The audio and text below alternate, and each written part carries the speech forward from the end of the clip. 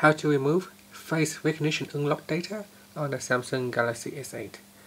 First, go back to your home screen by tapping on the home key and swipe down at the top and choose the settings icon or tap on it. Next, go down and tap on lock screen and security. And from here, tap on face recognition. You need to put in the current PIN or password on your phone.